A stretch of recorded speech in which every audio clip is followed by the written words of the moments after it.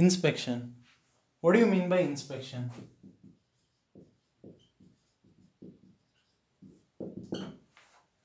It is a first stage of quality management ಅಂತ ಹೇಳ್ಬೋದು.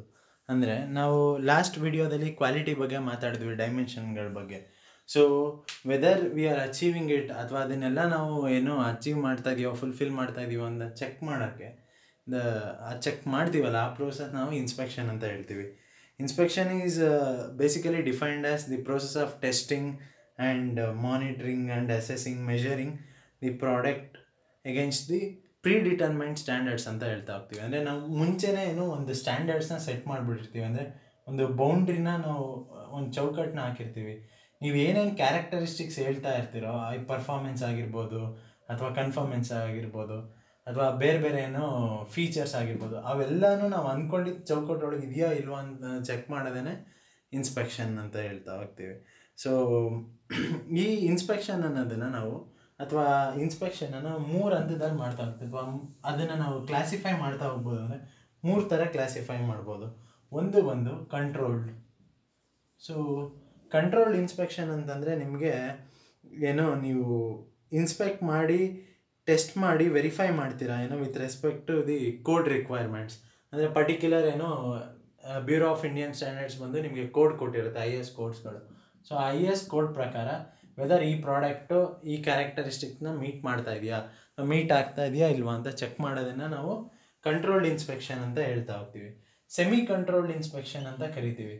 ಅಂದರೆ ಎಲ್ಲ ಪ್ರಾಡಕ್ಟನ್ನು ನೀವು ಆ ಥರ ಚೆಕ್ ಮಾಡೋಕ್ಕಾಗಲ್ಲ ಪರ್ಫೆಕ್ಟ್ ಆಗಿದೆ ಅಂಥ ಪ್ರಾಡಕ್ಟ್ಗಳನ್ನ ನಾವು ಏನೋ they are subjected to the semi controlled inspection.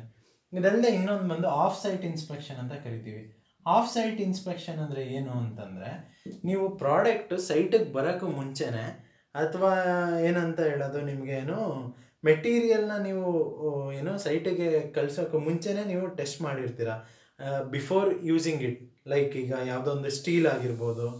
ಸ್ಟೀಲ್ನ example ತೊಗೊಂಡ್ರೆ ನಾವು ಸ್ಟೀಲ್ನ ನಾವು ಬಂದು ಸೈಟಲ್ಲಿ ಕೂಡ ನಾವು ಕ್ವಾಲಿಟಿ ಚೆಕ್ ಮಾಡೇ ತಗೊಳ್ಳೋದು. ಬಟ್ ಸ್ಟಿಲ್ ಆ ಮ್ಯಾನುಫ್ಯಾಕ್ಚರರ್ ಏನು ಮಾಡಿರ್ತಾನೆ ಅದನ್ನು ಎಲ್ಲ ಥರನೂ ಟೆಸ್ಟ್ ಮಾಡಿ ನಿಮಗೆ ಅಶ್ಯೂರೆನ್ಸ್ ಕೊಟ್ಟಿರ್ತಾನೆ. ಸೊ ಆಫ್ ಸೈಟ್ ಇನ್ಸ್ಪೆಕ್ಷನ್ಗಳು ಅಂದರೆ ಅವುಗಳಂದರೆ ಮೆಟೀರಿಯಲ್ನ ಪರ್ಚೇಸ್ ಮಾಡೋಕ್ಕೆ ಮುಂಚೆನೇ ನೀವು ಅದನ್ನು ಟೆಸ್ಟ್ ಮಾಡೋ ಅಂಥದ್ದು.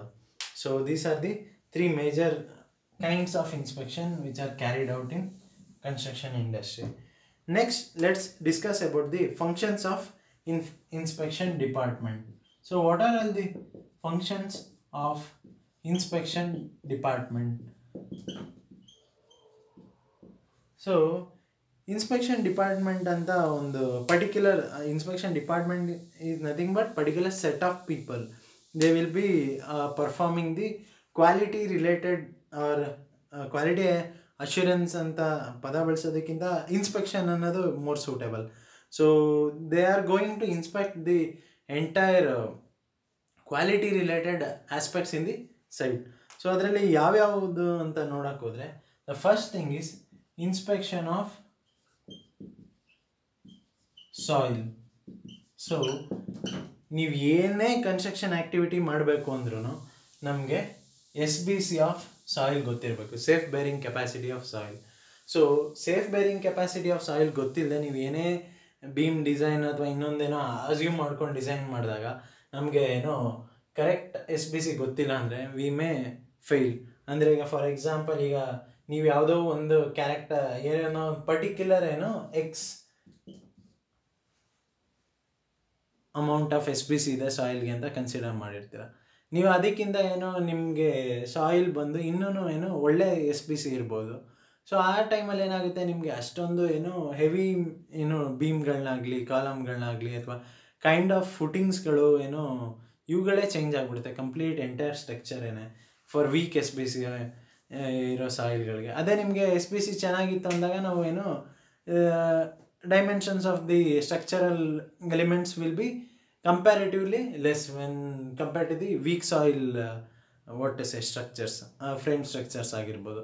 ಅಥವಾ ಇನ್ನು ಕೆಲವು ಕಡೆ ನಾವು ಏನು ಮಾಡ್ತೀವಿ ಏನೋ ಈಗ ಬ್ಲ್ಯಾಕ್ ಕಾಟನ್ ಸಾಯಿಲ್ಗಳಲ್ಲಿ ಮತ್ತು ಏನೋ ಒಳ್ಳೆ SBC ಇಲ್ಲ ಅಂದಾಗ ಮ್ಯಾಟ್ ಫುಟಿಂಗ್ ಆಗ್ತಾ ಹೋಗ್ತೀವಿ, ರಾಫ್ಟ್ ಫೌಂಡೇಶನ್ಗಳು. ಸೊ ಒಳ್ಳೆ SBC ಇದ್ದಾಗ ಅದು ಬೇಕೇ ಆಗಿರಲ್ಲ. ಸೊ ಈ ಥರ ಆಗ್ತಾ ಹೋಗುತ್ತೆ. ಸೊ ನಾವು ಸಾಯಿಲ್ನ ಫಸ್ಟ್ ಇನ್ಸ್ಪೆಕ್ಟ್ ಮಾಡಿ ವೆದರ್ ಅದನ್ನು ಏನೋ ಕನ್ಸ್ಟ್ರಕ್ಟ್ ಮಾಡೋಕ್ಕೆ ಹೆಲ್ಪ್ಫುಲ್ಲು ಅಲ್ವಾ ಅನ್ನೋದನ್ನು ನಾವು ಫಸ್ಟ್ ಜಡ್ಜ್ ಮಾಡ್ತಾ ಹೋಗಬೇಕು. ಅಥವಾ ನಿಮಗೆ ಇದರಲ್ಲೂ ಅಷ್ಟೇ ಹೈವೇ ಕನ್ಸ್ಟ್ರಕ್ಷನ್ಸ್ಗಳಲ್ಲೂ ಹಂಗೆ ಆಗುತ್ತೆ. ಒಳ್ಳೆ ಸಾಯಿಲ್ ಇದ್ದರೆ ಅದ್ರ ಮೇಲೆ ನಾವು ಡೈರೆಕ್ಟಾಗಿ ಏನು ಬೇಸ್ ಕೋರ್ಸು ಮತ್ತು ಸಬ್ ಬೇಸ್ ಕೋರ್ಸ್ಗಳು ಇವುಗಳನ್ನೆಲ್ಲ ಏನು ಹಾಕ್ಕೊಂಡು ಡಿಸೈನ್ ಮಾಡ್ತಾ ಹೋಗ್ಬೋದು.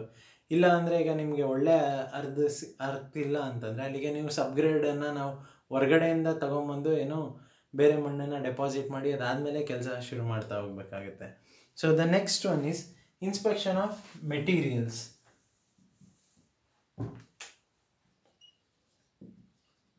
ಅಂದರೆ ನಾನು ಹೇಳ್ದಂಗೆ ಈಗ ಕನ್ಸ್ಟ್ರಕ್ಷನಲ್ಲಿ ನೀವು ಏನು course aggregate ಬಳಸ್ತೀರಾ, fine aggregate ಬಳಸ್ತೀರಾ, cement ಬಳಸ್ತೀರಾ, steel ಬಳಸ್ತೀರಾ. So ಇಲ್ಲಿ ಈ ಎಲ್ಲ ಇವುಗಳನ್ನೂ ಏನು ನಾವು ಟೆಸ್ಟ್ ಮಾಡಲೇಬೇಕಾಗುತ್ತೆ. ಇಲ್ಲ ಅಂತಂದರೆ ಏನಾಗುತ್ತೆ ಅಂದರೆ ನಿಮಗೆ you will be what is facing problem in further. You may face the problem or challenge.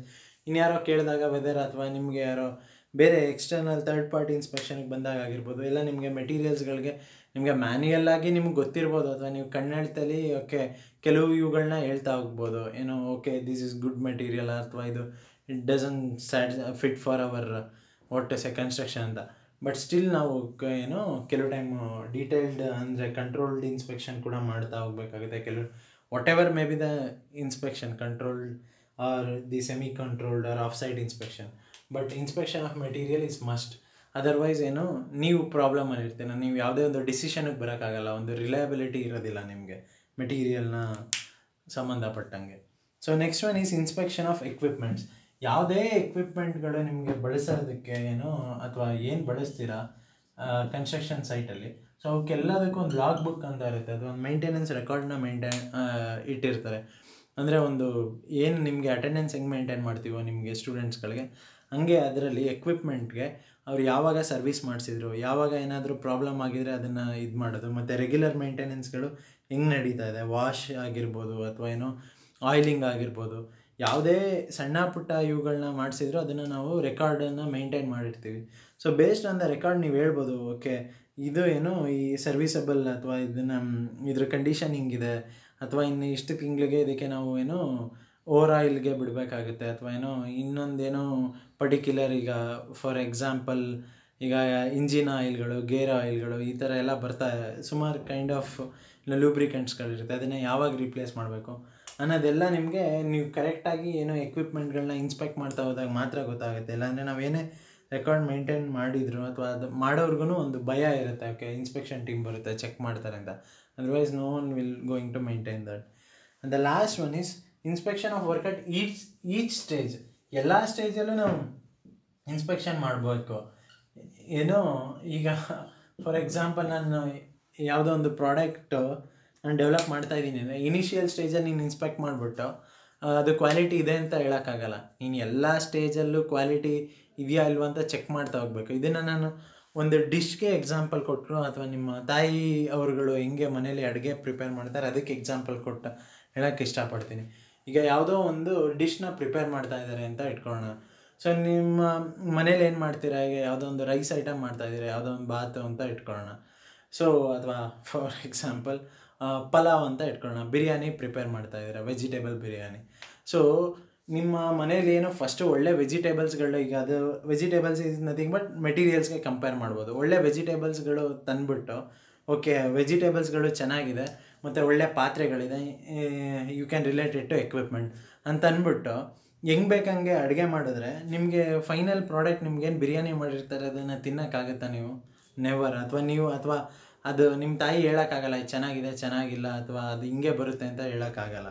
ಅದೇ ನೀವು ಏನು ತರಕಾರಿಗಳನ್ನ ಫ್ರೈ ಮಾಡ್ಕೊಳ್ಳೋದ್ರಿಂದ ಇರ್ಬೋದು, ಬೇಕ್ ಮಾಡೋದ್ರಿಂದ ಇರ್ಬೋದು, ಮತ್ತು ನೀವು ಅಕ್ಕಿ ಹಾಕೋದ್ರಿಂದ ಹಿಡಿದು ಯಾವ ಥರದ ಅಕ್ಕಿ ಹಾಕ್ತೀರಾ, ಸೊ ಈ ಎಲ್ಲವೂ ಕೌಂಟಾಗಿ ಕೊನೆಗೆ ಏನು ನಿಮಗೆ ಏನೋ ತಿಂತೀರಾ ಐಟಮ್ ಏನು ರೆಡಿ ಆಗುತ್ತೆ ಅದು ಡಿಪೆಂಡ್ ಆಗೋದು ಇದೆಲ್ಲದ್ರ ಮೇಲೂ.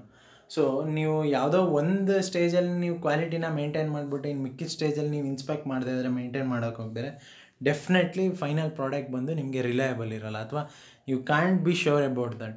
So quality should be inspected at each stage of work. ಇದನ್ನು ಸಿವಿಲ್ ಬಗ್ಗೆನೇ ಇದು ನಿಮ್ಗೆ ಅರ್ಥ ಆಗಲಿ ಅಂತ ಈ ಎಕ್ಸಾಂಪಲ್ ಕೊಟ್ಟೆ. ಅದೇ ಥರ ಈಗ ಸಿವಿಲ್ ಇದರಲ್ಲಿ ಹೇಳಬೇಕು ಅಂತಂದರೆ ಈಗ ಫಾರ್ ಎಕ್ಸಾಂಪಲ್ ಕಾಂಕ್ರೀಟಿಂಗ್ ವರ್ಕ್ ಆಗ್ತಾ ಇರುತ್ತೆ ಅಂದ್ಕೊಳ್ಳೋಣ. ಕಾಂಕ್ರೀಟಿಂಗ್ ವರ್ಕ್ ಆಗೋಕ್ಕೂ ಮುಂಚೆ ನಿಮಗೆ ಬಾರ್ ಬೆಂಡಿಂಗ್ ವರ್ಕ್ ನಿಮಗೆ ಕರೆಕ್ಟಾಗಿ ಆಗಿದೆಯಾ ಅಂತ ಕ್ರಾಸ್ ವೆರಿಫೈ ಆಗಬೇಕು. ಬಾರ್ ಬೆಂಡಿಂಗ್ ವರ್ಕ್ ಜೊತೆಗೆ ನಿಮಗೇನು ಸೆಂಟ್ರಿಂಗ್ ಬೋರ್ಡ್ ಕರೆಕ್ಟಾಗಿ ಹೊಡೆದಿದ್ದೀರಾ, ಎಲ್ಲ ಕಡೆ ಏರ್ ಟೈಟ್ ಇದೆಯಾ, ಅದಲ್ಲದೆ ಏನೋ ನಿಮಗೆ ಸೇಫ್ಟಿ ಇಂಜಿನಿಯರ್ ಬಂದು ನಿಮಗೆ ಏನು ಅವ್ನು ನಿಮಗೆ ಸೈನ್ ಹಾಕಬೇಕು ಅಥವಾ ಅವ್ನು ನಿಮಗೆ ಕ್ಲಿಯರೆನ್ಸ್ ಕೊಡಬೇಕು, ಓಕೆ ಇಲ್ಲಿ ನೀವು ವರ್ಕ್ ಮಾಡೋಕ್ಕೆ ಎಲ್ಲ ಸೇಫ್ ಆಗಿದೆ ಅಥವಾ ಏನು ಲೇಬರ್ಸ್ಗಳು ಬರ್ಬೋದು ಅಂತ. So there are N number of steps R in several steps ನಾವು ಇನ್ಸ್ಪೆಕ್ಷನ್ಗಳನ್ನ ಕ್ಯಾರಿ ಔಟ್ ಮಾಡಬೇಕಾಗುತ್ತೆ. Thank you.